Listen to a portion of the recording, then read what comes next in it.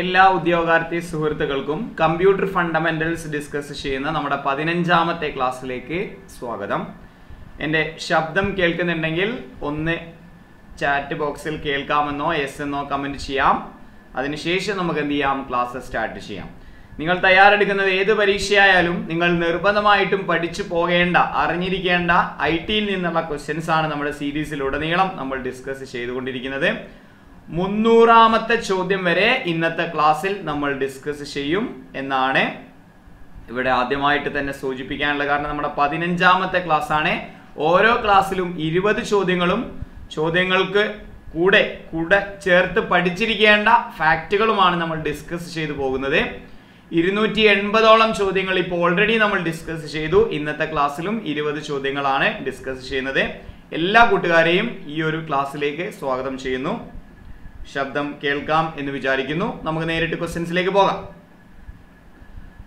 Okay, yes. ഇവിടെ first question, നിങ്ങൾക്ക് നിങ്ങളുടെ ആൻസേഴ്സ് കമന്റ് ബോക്സിൽ കമന്റ് ചെയ്യാം കേട്ടോ. The digital computer accepts dash data as input. Digital computers അതിലേക്ക് അക്സെപ്റ്റ് ചെയ്യുന്ന ഡാറ്റ ബൈനറി ഡാറ്റ ആയിരിക്കുമോ, അതോ കൗണ്ട് എന്ന് പറയുന്ന ഡാറ്റ ആയിരിക്കുമോ, ന്യൂമറിക് ഡാറ്റയാണോ, ടെക്സ്റ്റ് ഡാറ്റയാണോ ഡിജിറ്റൽ കമ്പ്യൂട്ടറിലേക്ക് അക്സെപ്റ്റ് ചെയ്യുന്നത്? ഒന്നാമത്തെ ചോദ്യം, the digital computer accept dash data as input. നിങ്ങൾക്ക് നിങ്ങളുടെ ആൻസേഴ്സ് കമന്റ് ചെയ്യാം. ഏത് തരത്തിലുള്ള ഡാറ്റയാണ് അതിലേക്ക് ഇൻസേർട്ട് ചെയ്യുന്നത്?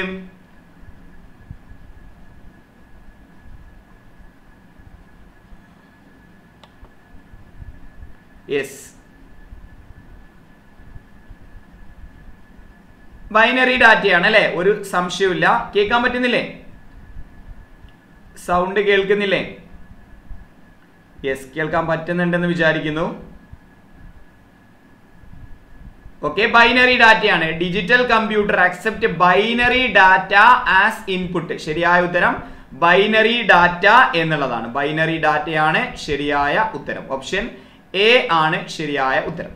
അടുത്ത ചോദ്യം, രണ്ടാമത്തെ ചോദ്യം, the following are included in graphics data except. താഴെ കൊടുത്തിരിക്കുന്നവയിൽ 3 ഗ്രാഫിക്സ് ഡാറ്റയാണ്, 1 ഗ്രാഫിക്സിൽ ഉൾപ്പെടുന്നതല്ല.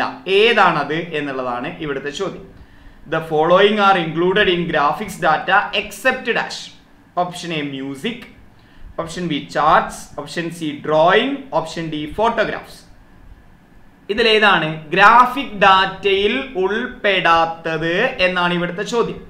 യെസ്, ഏതാണ് ശരിയായ ഉത്തരം? നിങ്ങൾക്ക് ആൻസേഴ്സ് കമന്റ് ചെയ്യാം. യെസ്, ഇവിടെ ചാർട്ടും ഡ്രോയിങ്സും ഫോട്ടോഗ്രാഫും ഒക്കെ ഗ്രാഫിക്സ് ഡാറ്റയാണ്. പക്ഷെ മ്യൂസിക് എന്ന് പറയുന്നത് എന്ത് ഡാറ്റയല്ല? ഗ്രാഫിക് ഡാറ്റയല്ല. അപ്പോൾ ഇവിടെ ഓപ്ഷൻ എ ആണ് ഗ്രാഫിക് ഡാറ്റയിൽ ഉൾപ്പെടാത്തത് എന്ന പോയിന്റ് പഠിച്ചു വെക്കാം. രണ്ടാമത്തെ ചോദ്യം. അടുത്ത ചോദ്യം, which of the following has highest speed.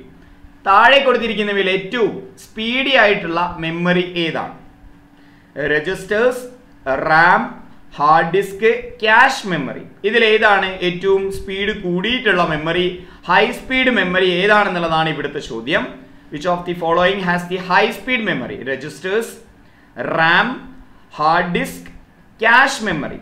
ഏതാണ് ഇതിൽ ഏറ്റവും സ്പീഡ് കൂടിയിട്ടുള്ള memory?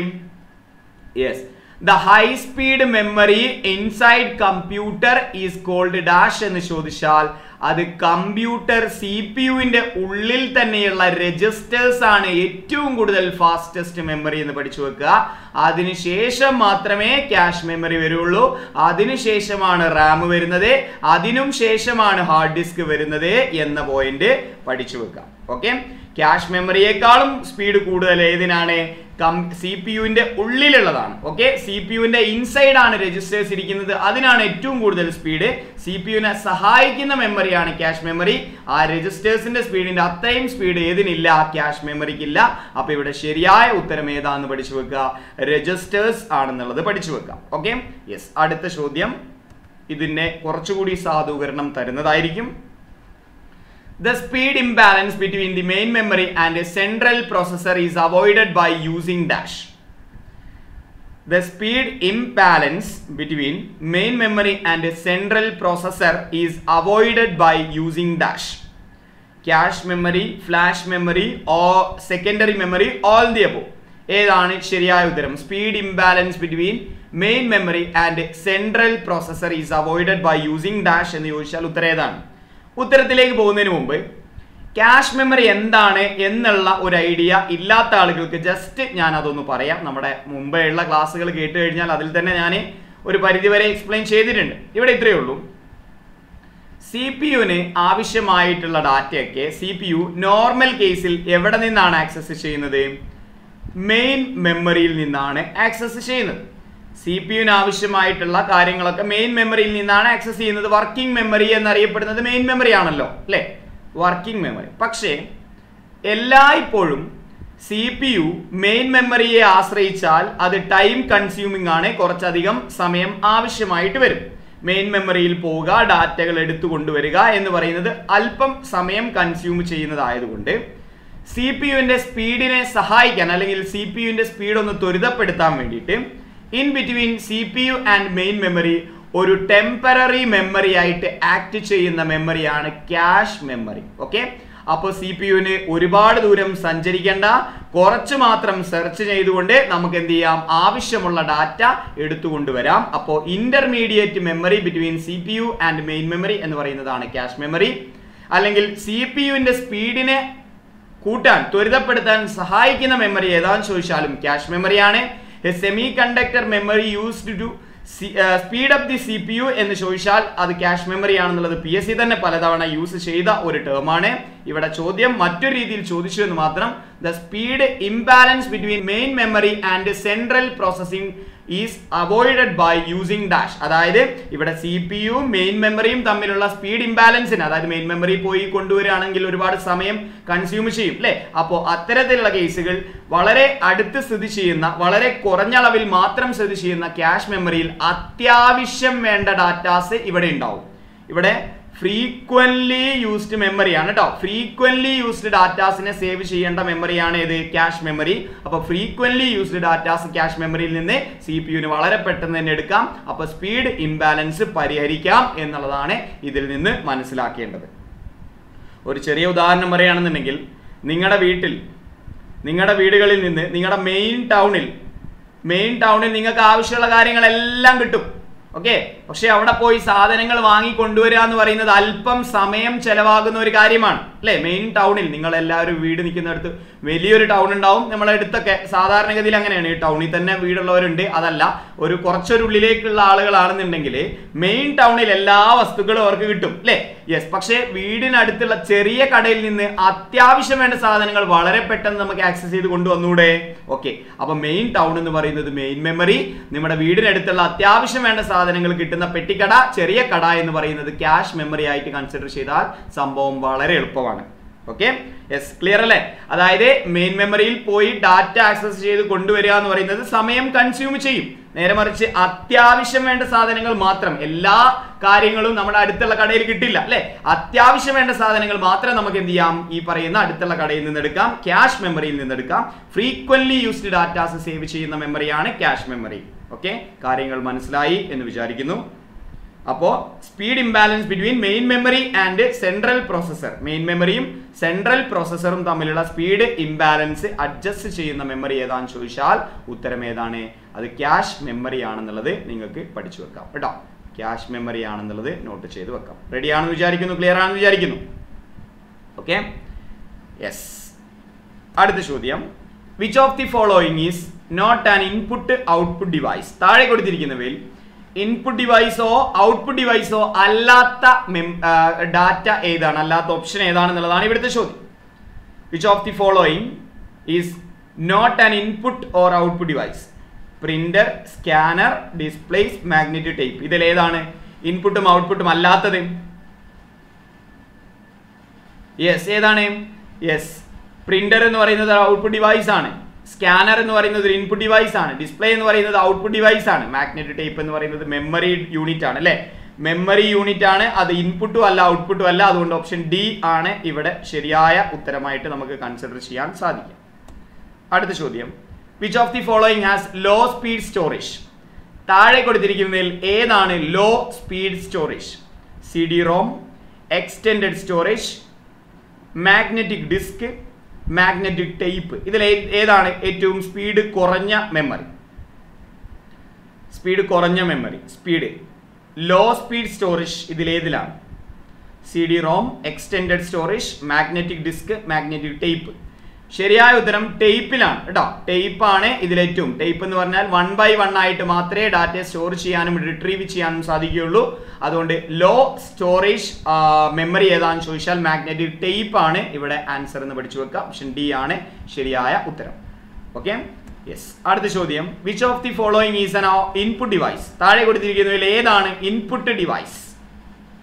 Joystick, printer, plotter, visual display unit. ഇതിൽ ഏതാണ് ഇൻപുട്ട് ഡിവൈസ്? ഒന്ന് കമന്റ് ചെയ്തേ. Which of the following is an input device?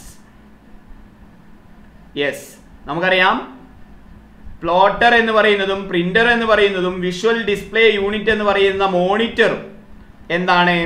Output device ആണ്. ജോയ്സ്റ്റിക്ക് എന്ന് പറയുന്നത് നമ്മുടെ ഗെയിമിങ്ങിനൊക്കെ ഉപയോഗിക്കുന്ന സ്റ്റിക്ക്, അല്ലെങ്കിൽ ഇലക്ട്രോണിക് വീൽ ചെയർസിലൊക്കെ മൂവ്മെന്റിന് സഹായിക്കുന്ന ആ പർട്ടിക്കുലർ സ്റ്റിക്കിന് പറയുന്ന പേരാണ് ജോയ്സ്റ്റിക്ക്.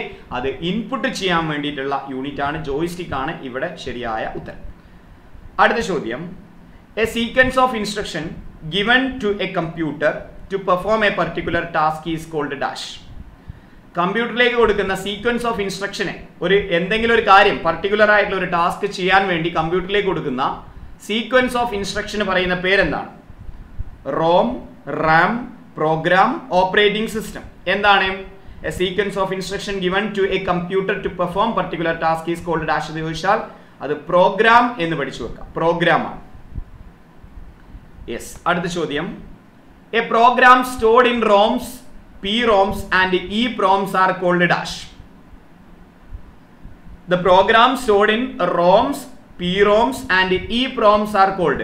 റോമിലോ PROMിലോ EPROMിലോ സേവ് ചെയ്തു വെച്ചിരിക്കുന്ന പ്രോഗ്രാംസിന് പറയുന്ന പേരെന്താണ്? Operating system, system software, firmware, software.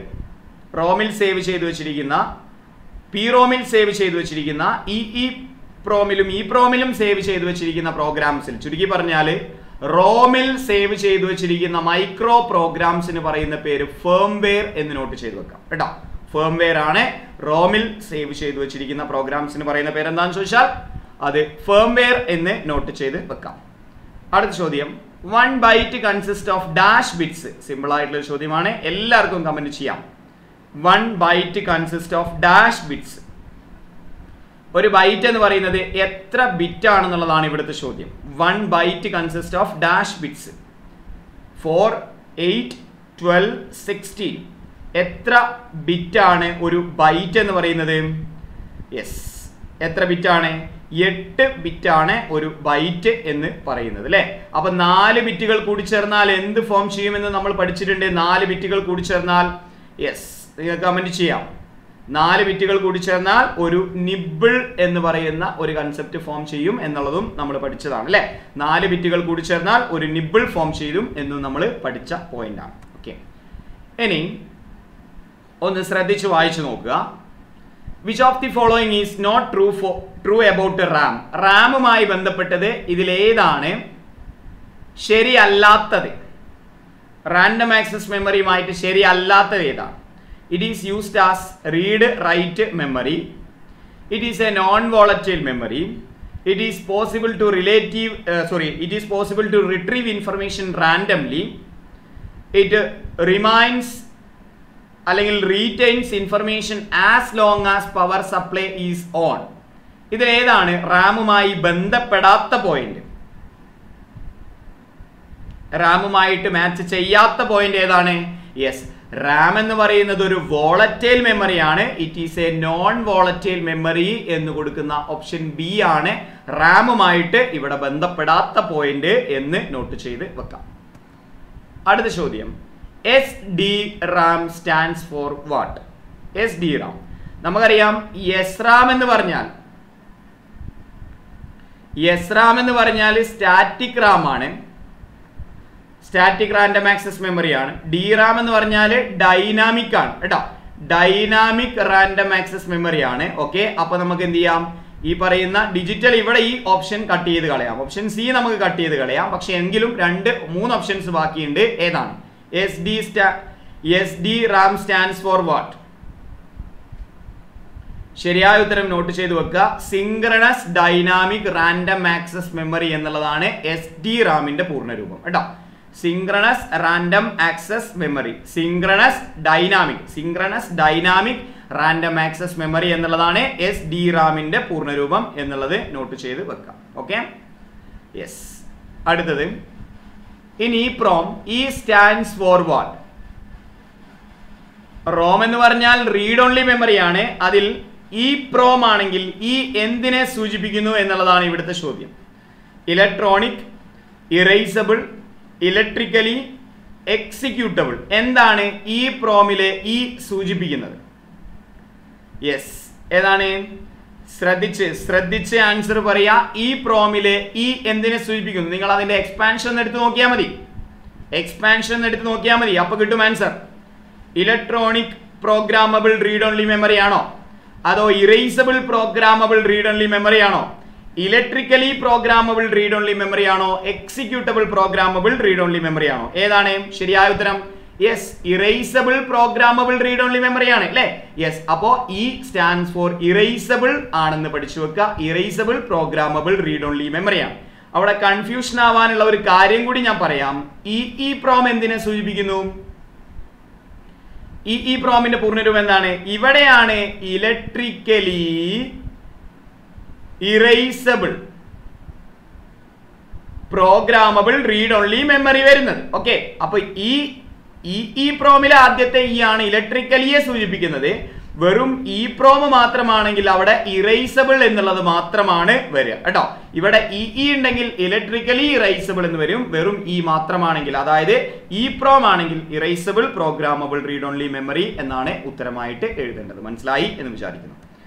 അടുത്ത ചോദ്യം, hard disk is used as primary memory, cache memory, secondary memory, all the above?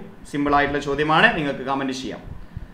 Hard disk is used as primary memory, cache memory, secondary memory, all the above? ഏതാണ് hard disk? Yes, hard disk എന്ന് പറയുന്നത് എന്തായിട്ട് use ചെയ്യുന്നു? Secondary memory ആയിട്ടാണ് use ചെയ്യുന്നത് എന്നുള്ളതിൽ ആർക്കും ഒരു സംശയവുമില്ല, ഒരു തർക്കവുമില്ല. അടുത്ത ചോദ്യം, what do you call A single point on A computer screen?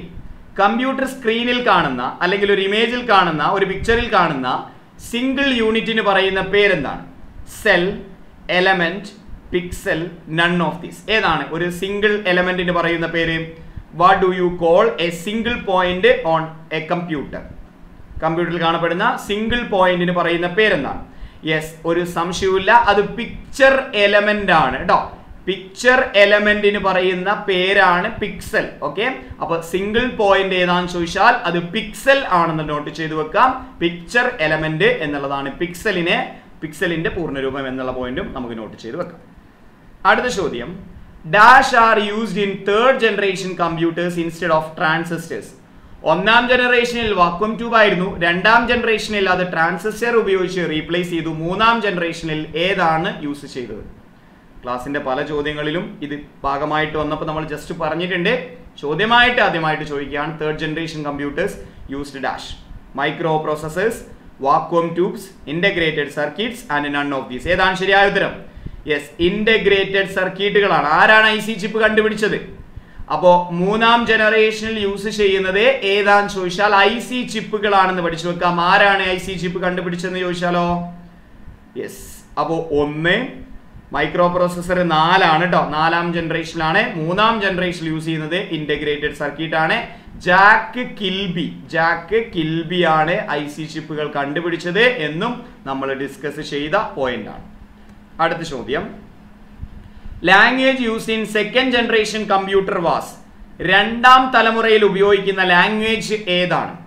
Machine language, assembly language, C++, none of these? ഏതാണ് രണ്ടാം ജനറേഷനിൽ ഉപയോഗിക്കുന്ന ലാംഗ്വേജ്? യെസ്, ഒന്നാം ജനറേഷനിൽ മെഷീൻ ലാംഗ്വേജ് ആണ്, രണ്ടാം ജനറേഷനിൽ അസംബ്ലി ലാംഗ്വേജ് ആണ് കേട്ടോ.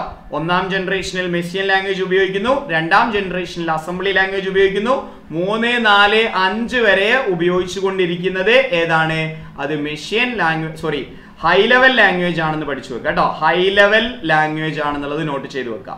ഒന്നാം ജനറേഷനിൽ മെഷീൻ ലാംഗ്വേജ്, രണ്ടാം ജനറേഷനിൽ അസംബ്ലി ലാംഗ്വേജ്, മൂന്നാം ജനറേഷനിൽ high level language. 3, 4, 5 high level ആണെന്നുള്ളത് നോട്ട് ചെയ്ത് വെക്കാം.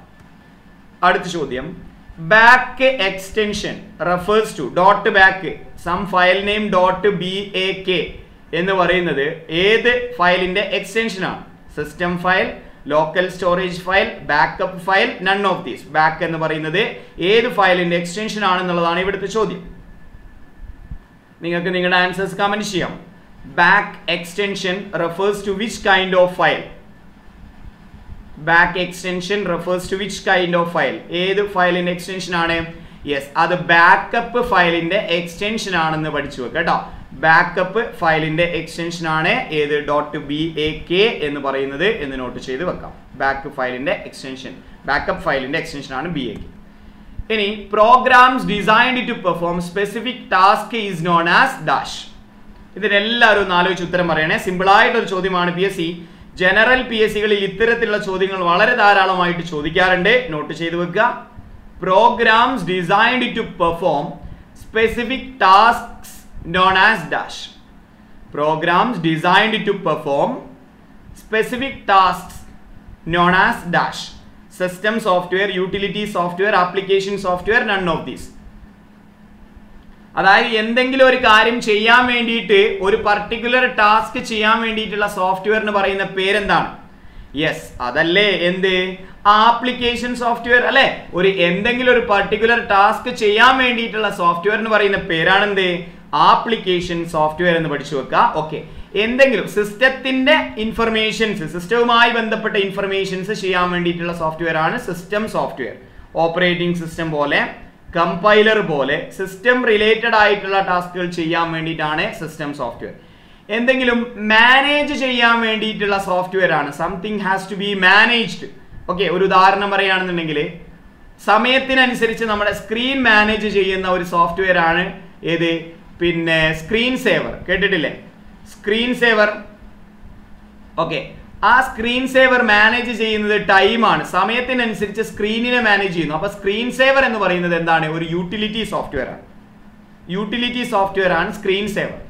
വൈറസുകളെ അല്ലെങ്കിൽ അൺവാണ്ടഡ് ആയിട്ടുള്ള പ്രോഗ്രാംസിനെ മാനേജ് ചെയ്യുന്ന സോഫ്റ്റ്വെയർ ആണ് ആന്റിവൈറസ്. ആന്റിവൈറസ് സോഫ്റ്റ്വെയറുകൾ അതെന്താണ്? അത് മാനേജ് ചെയ്യുന്നു, വൈറസുകളെ മാനേജ് ചെയ്യുന്നു. ഓക്കെ, അതെന്താണ്? ഒരു യൂട്ടിലിറ്റി സോഫ്റ്റ്വെയർ ആണ്. അപ്പൊ അത്തരത്തിൽ മാനേജ് ചെയ്യുന്ന എന്തെങ്കിലും ഒരു ടാസ്കിനെ മാനേജ് ചെയ്യുന്ന സോഫ്റ്റ്വെയർ, അതിനു വേണ്ടി മാത്രം കേട്ടോ, മാനേജ്മെന്റിന് വേണ്ടി മാത്രമുള്ള സോഫ്റ്റ്വെയർ ആണ് യൂട്ടിലിറ്റി സോഫ്റ്റ്വെയർസ് എന്ന് പഠിച്ചു വെക്കാം. ഒരു ടാസ്ക് മുഴുവനായിട്ടും ചെയ്യാൻ വേണ്ടിയിട്ട് നമ്മൾ ഏൽപ്പിച്ചു കൊടുക്കുന്ന ടാസ്ക് ചെയ്യാൻ വേണ്ടിയിട്ടുള്ള സോഫ്റ്റ്വെയർ ആണ് ആപ്ലിക്കേഷൻ സോഫ്റ്റ്വെയർ എന്ന് പഠിച്ചു വെക്കാം. സിസ്റ്റവുമായി ബന്ധപ്പെട്ട സോഫ്റ്റ്വെയറുകളാണ് ഇത് സിസ്റ്റം സോഫ്റ്റ്വെയർ എന്നുള്ള പോയിന്റും നോട്ട് ചെയ്ത് വെക്കാം, പഠിക്കാം. ഇനി bat extension refers to dash file. Back എന്ന് പറയുന്നത് ബാക്കപ്പ് ഫയലാന്ന് പറഞ്ഞു. ഇനി .bat എന്ന് പറയുന്നത് എന്ത് ഫയലിന്റെ എക്സ്റ്റൻഷൻ ആണെന്നുള്ളതാണ് ഇവിടുത്തെ ചോദ്യം. System file, storage file, backup file, none of these. പഠിച്ചു വെക്കുക. സിസ്റ്റം ഫയൽസിന്റെ സിസ്റ്റം ഫയൽസിന്റെ എക്സ്റ്റൻഷൻ ആണ് .bat എന്ന് പഠിച്ചു വെക്കാം. ബാക്ക് എന്ന് പറയുന്നത് ബാക്കപ്പ് ഫയലിന്റെ എക്സ്റ്റൻഷൻ ആണ്. ഇനി .bat എന്ന് പറയുന്നത് അത് സിസ്റ്റം ഫയലിന്റെ എക്സ്റ്റൻഷൻ ആണെന്നുള്ളതും പഠിച്ചു വെക്കുക. അവസാനത്തെ ചോദ്യം, ഈ ക്ലാസ്സിലെ അവസാനത്തെ ചോദ്യം, WAN സ്റ്റാൻഡ്സ് ഫോർ വാട്ട്? ഇന്നലെ നമ്മൾ സൂചിപ്പിച്ചതാണ്. Wide area network, world area network, wireless area network, none of these. ഏതാണ് ശരിയായ ഉത്തരം? യെസ്, WAN എന്ന് പറയുന്നത് വൈഡ് ഏരിയ നെറ്റ്വർക്ക് ആണ്. Okay, yes. പാൻ എന്ന് പറയുന്നത് എന്തായിരുന്നു? P4. P എന്തിനെ സൂചിപ്പിക്കുന്നു? പാൻ. പാനിലെ P എന്തിനെ സൂചിപ്പിക്കുന്നു? പാനിലെ P എന്തിനെ സൂചിപ്പിക്കുന്നു? പേഴ്സണൽ എന്നുള്ളതിനെ സൂചിപ്പിക്കുന്നു അല്ലെ. Personal area network. LAN നമ്മൾ പഠിച്ചു. LANിലെ L എന്തിനെ സൂചിപ്പിക്കുന്നു? എല്ലാം ഏരിയ നെറ്റ്വർക്ക് ആണ്. LAN എന്ന് പറയുന്നത് ലോക്കൽ ഏരിയ നെറ്റ്വർക്ക് നമ്മൾ പഠിച്ചു. മാൻ ആണെങ്കിൽ മാനിലെ പിന്നെ M എന്തിനെ സൂചിപ്പിക്കുന്നു? യെസ്, അത് മെട്രോപൊളിറ്റൻ എന്നുള്ളതിനെ സൂചിപ്പിക്കുന്നു എന്നും നമ്മൾ പഠിച്ചിട്ടുണ്ട്. ഇവിടെ ചോദ്യം WAN ആയിരുന്നു, അത് വൈഡ് ഏരിയ നെറ്റ്വർക്ക് ആണെന്നുള്ളതും പഠിച്ചു. എല്ലാം വളരെ സെലക്റ്റീവ് ആയിട്ട് ഏതൊരു പരീക്ഷയ്ക്കും നിങ്ങൾക്ക് ആവശ്യമുള്ള തരത്തിലുള്ള ചോദ്യങ്ങളാണ് തയ്യാറാക്കിയിട്ടുണ്ടായിരുന്നത്. തീർച്ചയായിട്ടും ഈ ക്ലാസ് നിങ്ങൾക്ക് ഉപകാരപ്പെട്ടു, യൂസ്ഫുൾ ആയി എന്ന് ഞാൻ കരുതിക്കോട്ടെ. ഉപകാരപ്പെടുകയാണെങ്കിൽ തീർച്ചയായിട്ടും നിങ്ങളുടെ സപ്പോർട്ടാണ് ഈ ഒരു പ്ലാറ്റ്ഫോമിൽ ഏതൊരു എഡ്യൂക്കേറ്ററെയും നിലനിർത്തുന്നത്. അപ്പോൾ തീർച്ചയായിട്ടും കൂട്ടുകാരിലേക്ക് IT എന്ന് പറയുന്നത് ഇപ്പോൾ VEO LDCയിലൊക്കെ ചോദിക്കുന്നുണ്ട്. ഓക്കെ, അപ്പോൾ അത്തരത്തിലുള്ള കൂട്ടുകാരിലേക്കൊക്കെ ഷെയർ ചെയ്യുക, മാക്സിമം സപ്പോർട്ട് ചെയ്യുക. അപ്പോൾ അൺഅക്കാഡമിയിൽ വിശദമായിട്ട് IT റിലേറ്റഡ് ആയിട്ടുള്ള ടോപ്പിക്കുകൾ അല്പം കൂടി വിശദമായിട്ട് ഞാൻ ക്ലാസ്സുകൾ എടുക്കുന്നുണ്ട്. ഒപ്പം തന്നെ GKയിൽ കൺഫ്യൂസിങ് ഫാക്ട്സ് എന്ന് പറയുന്ന ടോപ്പിക്കിലും ക്ലാസ്സുകൾ എടുക്കുന്നുണ്ട്.